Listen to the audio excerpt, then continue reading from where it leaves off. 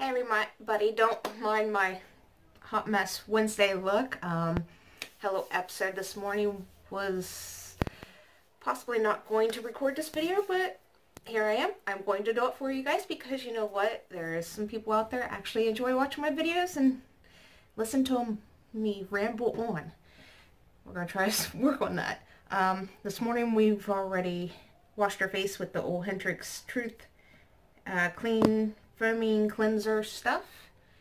I'm really enjoying this stuff. And I've got to rave about this mask. I'm going to find this mask company and get more of their masks. This is a banana essence mask sheet. It's supposed to be, okay, it says it's highly concentrated essence mask sheet is formulated with freshly banana extract which helps to make your skin calm and soft. It does. But the good thing is, most of these masks come out smelling like either herbal stuff or highly like perfume. This one smells just like bananas, like seriously. And I didn't have to rinse my face afterwards. The mask actually set on my face. It didn't budge until I like yawned, and then of course I had to fix around my mouth. But the rest of the time, it stayed attached. But it's, I'm not sure how to pronounce that, but it's that right there. ESFOLIO. And I will be checking this brand out and trying more of these because I actually really enjoyed this one. It actually made my skin feel really nice afterwards. And I'm probably got about 3 more times of using this Origins Ginseng Refreshing Eye Cream to brighten and to puff. It might be puff because it kind of tingles and burns a little bit afterwards. But as for brightening, I don't see it yet. I do take a picture of my skin before I start a new thing. And then I take a picture of after, you know, my last day before I put on the very last drop of it, basically. And then I kind of determine if there was anything noticeable. And I finally finished up the First Aid Beauty's Ultra Repair Hydrating Serum. That stuff, I like it. It's not bad, and it's watery enough that it will last you a while if you get a big bottle of it. And today I started off with my Believe in Truth, the True Cream Aqua Bomb Increased Hydration Level. I'm a little scared about this one because my dry skin has not been that bad, but my oily skin is still there. I mean, I'm already oiling up. And I'm not sure about how it sets on my neck because, you know, most of the time we're looking at our phones or tablets or something and we've got our head bent, and then it starts feeling kind of ucky and sticky on our neck. So far, this lotion has been the only one I've tried that's done that. I'll give it a few more times. Of course, it's in the container. And I do have another serum that I will be showing you probably tomorrow that's already in there.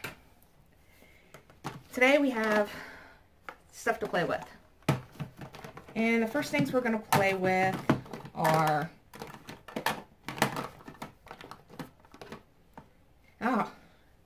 I found this in my drawer. It's the Revlon Photoshop Airbrush Effect. It's in vanilla. We're going to give it a go. Not sure if it's going to match my color or not. And I found this in the back of my drawer and I thought I got rid of it because I was unsure about how to use it properly. I'm probably still not going to use it, but, or at least not use it properly. It's the concealer collection that we got in, I believe, a boxy charm. You guys remember this, right? I think I swatched a few things on here, maybe. No, I didn't. But we're going to try this out today. Just for giggles.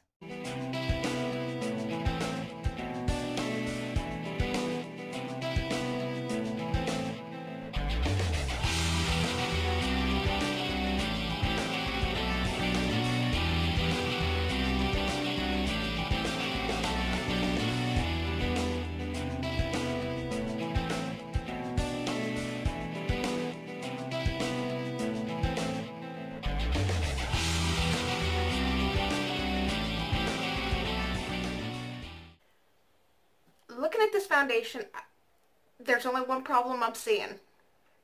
It's my own fault somehow.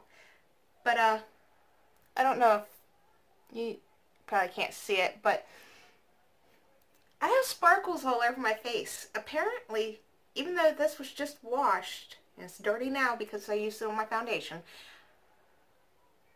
there is a crap ton of sparkles all over this. Fuzzy flying to the sky. This color's pretty much, other than my scar right there, stays red, but matches. It's just, I look like Edward from Twilight. I've got bling bling, yes. We'll see how this works to the end of the day. This one will definitely be a retry no matter how it fares out at the end of the day, because it is not given a fair try. The concealer, it is caking up in lines, and I just put it on literally, I'd give it about 3 minutes ago, because I did my brows, and I did powder my whole face because I did use that Aqua Bomb stuff, and I'm afraid that foundations are going to slip and slide on that, because I probably shouldn't be using it. But I used the vanilla in here because I wanted to brighten up my under eyes just a little bit, but it's got glitter all over it too. Alright, we'll see how that works. That one might have to be tried again later on my own without you guys watching. Maybe. Depends if I run out of concealers. Alright, moving on. We have, it's a Shop Miss A bronzer BR. It looks like this.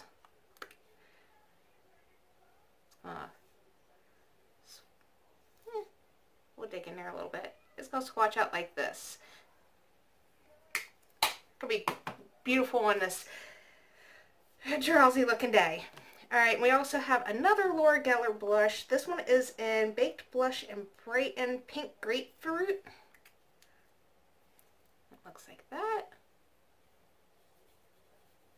And oh boy, it's got sparkles too. Today's starting off great. I was supposed to do another video, but apparently the stuff I was going to review for you guys, I was supposed to put on after I cleansed my face. We got the Ofra highlighter in Rodeo Drive. I remember loving this. It came out with BoxyCharm too. I think it was one of my first highlighters I ever had, and I felt so luxurious. Oh, those are the 3 colors we're about to be working with on our face.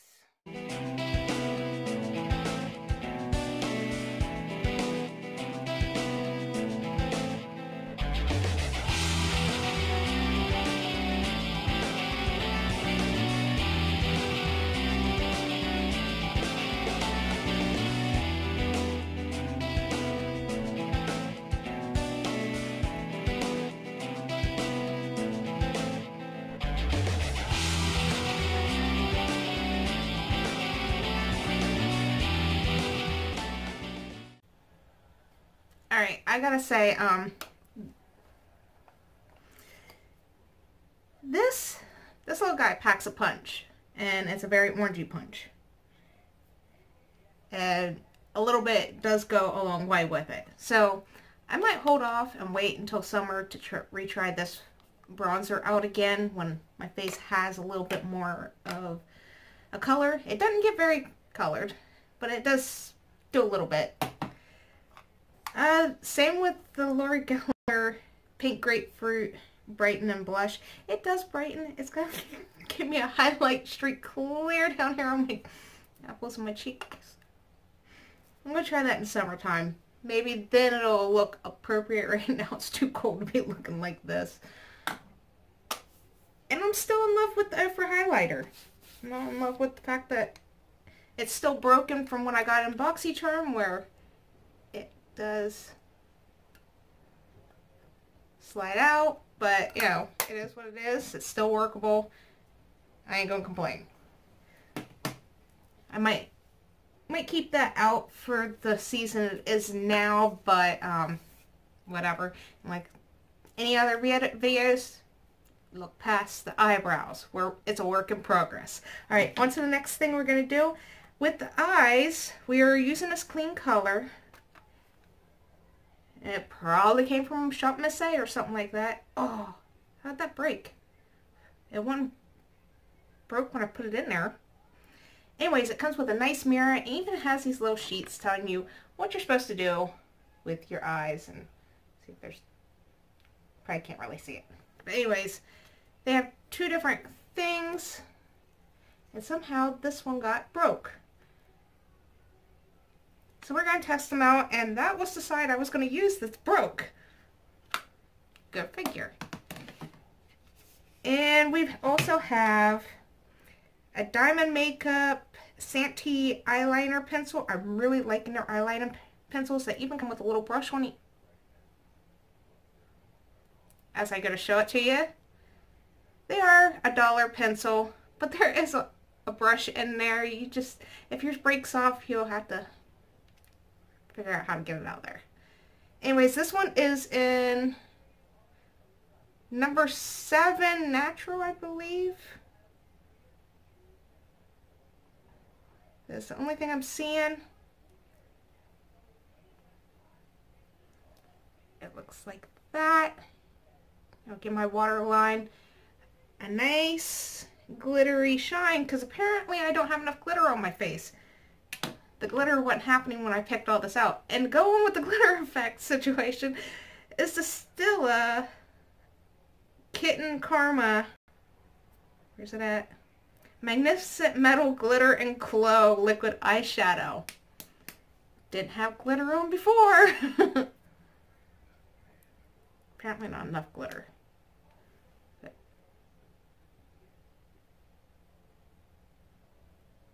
look at that. That's pretty. It's like a rose gold glittery color. Beautiful. And the last thing we're going to be trying on our eyes is the Big Look Waterproof by Pure Argan Oil Mascara.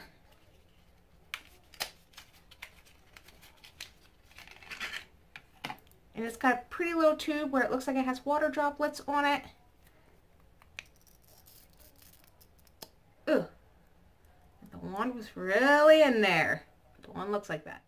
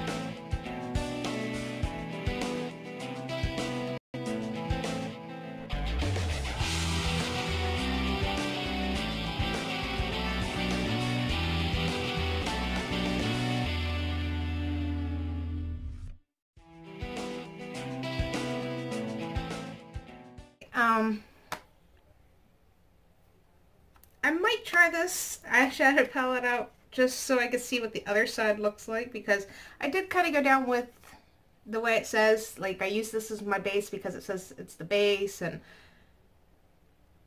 I did put this like as a transition shade right above my crease, and then use this as my crease shade. So it was actually supposed to go on my lid, but it's somewhat on my lid on the ends. Did use the highlighter in here and the eyeliner I lined underneath.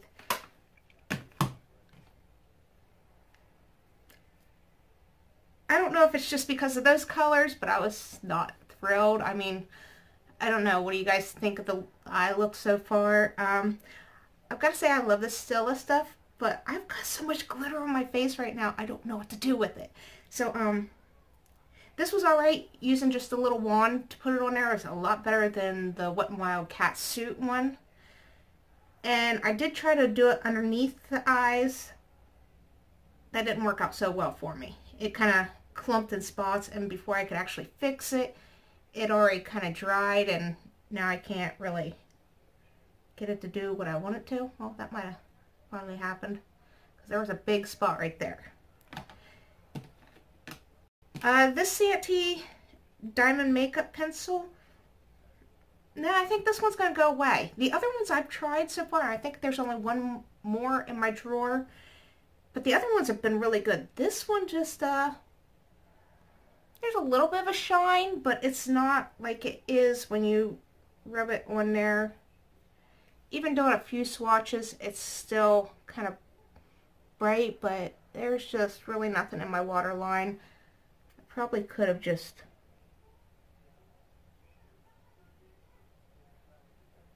Yeah, that's probably not going to work with that mascara down there. And that was the other thing. The mascara wasn't too bad. And surprisingly enough, I went out and broke out the old eyelash curlers. I've got like 6 different pairs, and each of them kind of look different. So I went and kind of like matched them up to my eye and see what actually fit. And these ones fit the best, and they don't pinch my eyes. Like, I literally felt like in the other ones, they were ripping eyelashes out. And I was just clamping it shut, and it was like, I'm going to keep testing these ones out because these ones actually fit my eyes. The mascara wasn't too bad. It's a little clumpy, but apparently that's what people like. And that's where I start getting compliments on my eyes in public. Right now it looks horrible, but it is what it is. And the last thing that we have to put on our face, because I already put my setting spray on, which, you know, if I don't show you what I've used or anything, it's down in the description. It's because I've already used it before, and you've seen how it works out. This one is the NYX Professional Makeup in Your Element. And this is matte mauve. These things were big for a while. It's just a nudie lipstick. Figured it'd be alright with what I thought was just going to be glitter eyes. Apparently it's going to be glittery face. And I'm going to wear it for 8 hours. I'm going to be here at the house.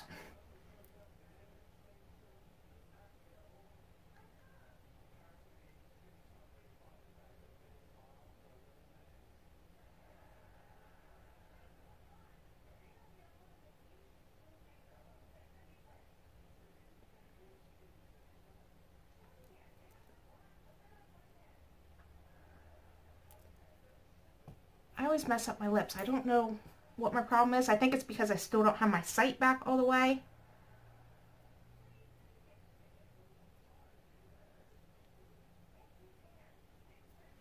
But there it is. Actually, we're going to blot this real quick.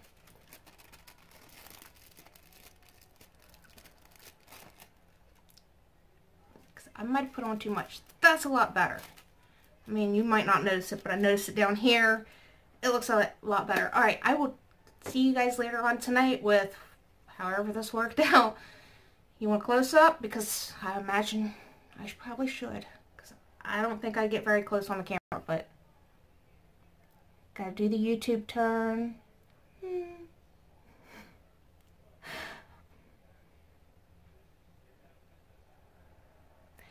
that good?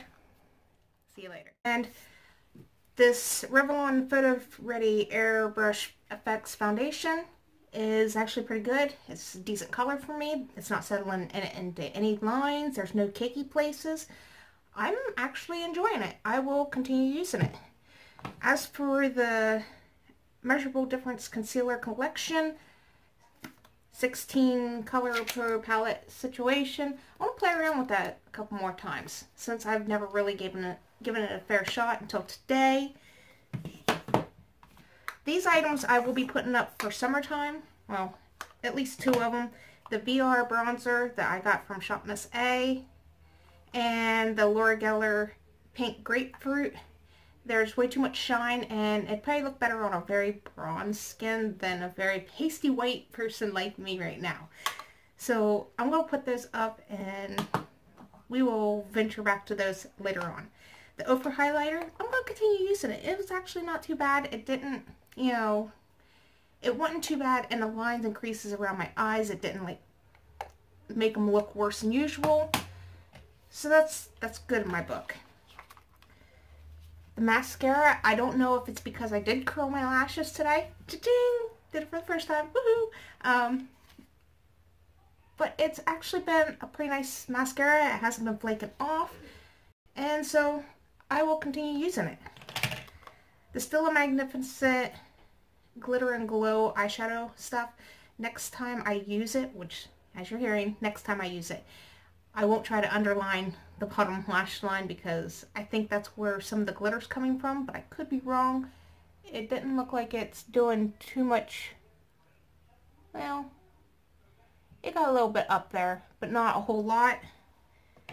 I'm willing to give it another try because that's an expensive product and, you know, I at least want to use up that sample. And as for the Kleancolor eyeshadow, I went back and forth with this. I thought earlier, okay, I'll give it a try and use the other side of it, you know, try out this side of it, but then I started thinking, nah, I'm not going to do that again. But you know what? I want to give the other side a try. Can't just get rid of something just because, I don't know. But I had a little bit of blending issue, but it worked out in the end. As for the eyeliner pencil, it is going away. It's going to be trash. It's gone. And the NYX In Your Element lipstick, love it. Gonna keep it. It faded gracefully. When it faded the whole lip. In fact, there's still lipstick there. It lasts through a salad, cereal, and pizza. So, I mean, really, if it's getting that far, it still looks good. And that is all I have for you guys tonight. I will see you guys all tomorrow. Bye!